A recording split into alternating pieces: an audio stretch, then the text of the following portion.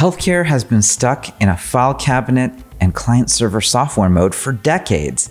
What if I told you there was a way you could get far better care, that you could have at-home diagnostics, that you could get your parents to take their pills, that doctors and providers didn't have to be stuck with the worst enterprise software and instead get software that actually works? Here's my friend Tanay Tandon of Athelas talking about just one of the crazy things they found along the journey. Anything you want to do in healthcare, we walked into an old health system and they were giving out blood pressure devices. 6 people needed to sign off on a clipboard before one blood pressure device got to a patient. That's all work tax. And I think the beauty of large language models and artificial intelligence is that we can take all of that work tax and we can compress it and we can automate it. Athelas started as a one-drop blood diagnostic and has now turned into a healthcare technology provider juggernaut with hundreds of millions of dollars in revenue. We're sitting down with the co-founder and CEO of Athelas to learn how they did it. Athelas is bringing what you've heard about, the compound startup idea that Rippling's doing for HR and IT, but instead they're bringing it to the super important space of healthcare. Let's get started.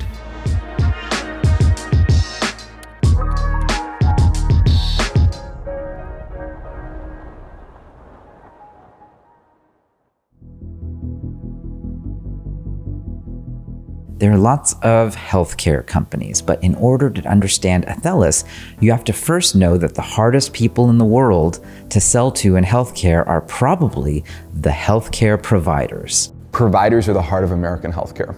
You have health insurance companies that are financializing a lot of the processes. You have pharma companies that are building a lot of the important breakthroughs and scientific advances that make healthcare possible. But providers are really the conduit through which healthcare is rendered in the country.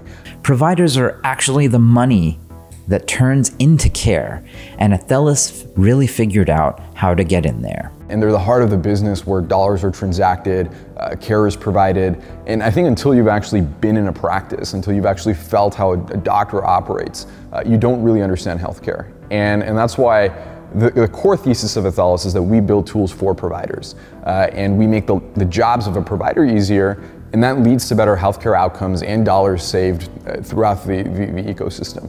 Why is it so hard to sell to providers? Well, it's the same story across any other late adopter industry.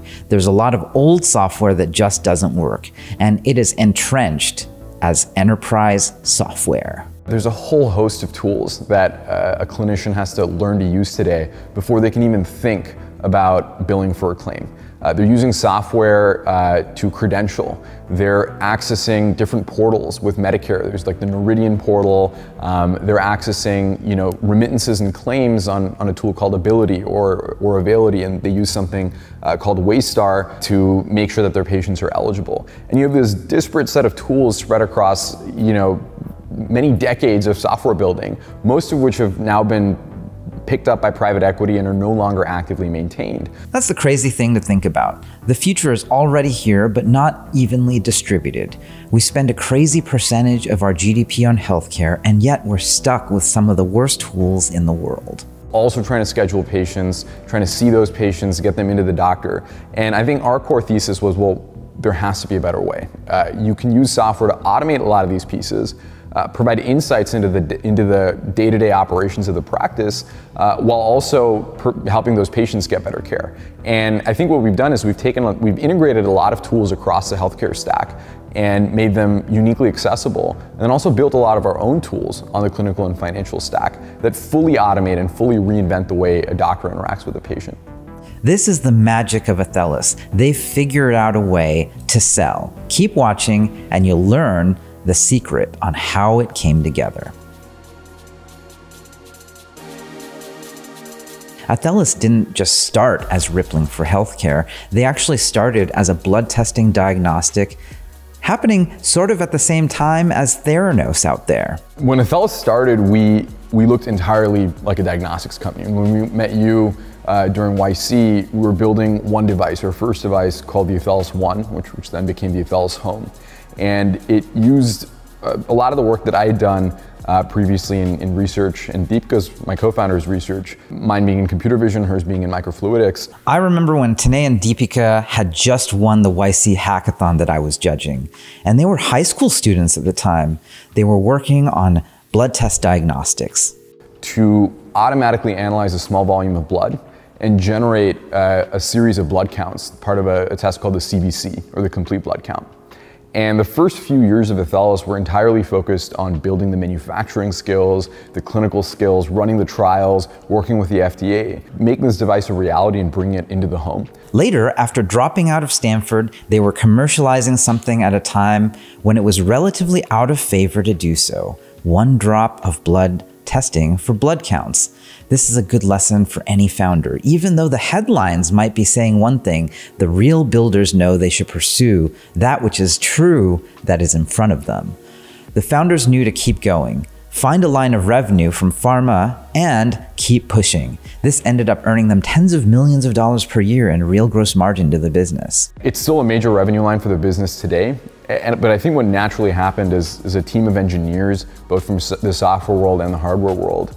We wanted to attack a broader set of problems in the practices, and the device led us to a lot of these back office problems that doctors have with billing, doctors have with credentialing, doctors have with eligibility, other forms of insurance issues. The device led us into building a whole suite of tools, software and hardware, that become the operating system for running a healthcare business. In the past, many founders might consider a line of business throwing off tens of millions of dollars in revenue enough, but it was just the beginning of Athelas' path to becoming the defining healthcare compound startup, just like Rippling. There are literally thousands of specific things that are broken about healthcare, and the interesting thing I found is that Athelas is in the weeds, solving them all. Anything you want to do in healthcare, we walked into an old health system and they were giving out blood pressure devices. 6 people needed to sign off on a clipboard before 1 blood pressure device got to a patient. That's all work tax. And I think the beauty of large language models and artificial intelligence is that we can take all of that work tax and we can compress it and we can automate it. Work tax is everywhere, and it's one of the reasons why the ongoing revolution in AI and software has big outsized benefits to healthcare. And so at Athelas, we started as a company building complex convolutional neural networks and maintaining them for diagnostics. And now we're able to take the advances in large language models and take a lot of these workflows that we're so deeply involved in for revenue cycle, for eligibility, claims verification, and instantly deploy them. Some people think AI is just for chat, but when you apply it to the clerical work of healthcare, you get a massive step up in productivity. We have a tool called Scribe, which is now doing tens of thousands of appointments that a doctor simply talks to their patient. There's a regular conversation. We have a little mic that's running the whole appointment. It automatically generates all the text, transcribes it, and then generates all the notes, as well as the CPT codes and the claim to then submit. For the private practices that use Athelas Scribe today, they've eliminated hours of work every day because there's nothing to write down. There's nothing to, at best, you're reviewing the work now as opposed to actually writing and filling this form out yourself. Researchers say administrative spending for healthcare is 15 to 30% of all of it. This is a crazy, powerful idea. Let's reduce that to as close to zero as we can. Zooming even one step further out, when you look at American society today, I primarily see 3 big problem areas. You have healthcare, you have real estate or land, and you have education. And these 3 industries today are black holes for wealth. Any net incremental dollar that's earned by an American will somehow seep into one of these categories. And somehow they just keep growing at a rate that's both faster than inflation and not actually improving in any way, shape, or form over the last 10, 20, 30 years. Our modern societies are drowning in paperwork, and every single one of those dollars could have been put towards something that actually improved the standard of care instead. For me, what Athelas' end state is, and the reason that we work as hard as we do, is we fundamentally believe that healthcare with technology can actually, 1, have reduced costs with improved outcomes. Today, $4 trillion, which is 20% of US GDP, is spent in healthcare. 15 to 20% of all labor in America is healthcare. And that's highly inefficient. And especially when you look at the outcomes that we have versus a lot of other countries spending less dollars and spending less people on the healthcare problem. And so, my belief is that with sensors and software, we can actually make healthcare and make American healthcare the best healthcare in the world. Remember, this is trillions of dollars that could be redirected. What's the outcome? Potentially massive. Increase lifespans, reduce dollars. The way to think about it is if you can actually take that $4 trillion, reduce the amount we spend to $2 trillion over the next 20 years, but improve outcomes because of these software automations and these sensor tools, you've created a $2 trillion non-inflationary stimulus in the American economy every year. And over 10 years, that's $20 trillion. And so healthcare is actually one of the highest leverage points to deploy software and to deploy tooling if you want to improve American society. And our belief is that Athelas is the company to come in and do that.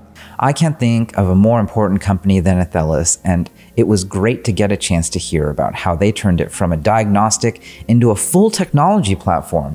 I think it's going to fully grow into the next Rippling or Stripe, pointed at one of the biggest industries that desperately needs what they build. We're in the unique place where we've raised capital and not really spent much of it. We're close to cash flow positive. Our revenue continues to grow very quickly. And as a company right now, we are in full-on aggressive wartime mode, which means the best operators, the best engineers, the best designers, best product people, we're hiring them all. A question I often get is, well, if I haven't worked in healthcare before, can I actually contribute? And when you look at Stripe or you look at Palantir or Rippling, none of their engineers, the vast majority of their engineers, were not experts in defense or experts in banking APIs or banking infrastructure. They were just really sharp, smart learners. And the best people at Athelas, the best engineers at Athelas, are those who are able to take concepts around abstraction, concepts around how to automate workflows and apply them to healthcare. And we'll teach you the healthcare piece very, very quickly. I would recommend if you're an engineer at any stage in your career, you should definitely reach out to us. Dhruv, Hirsch, me, Deepika, we all review the applications ourselves. We're hiring a ton right now and we're really excited. Link in the description to apply to Athelas. It's a great place to work and a great place to learn. As always, I'm glad to share the stories of some of the best founders I've ever met. I'll see you next time.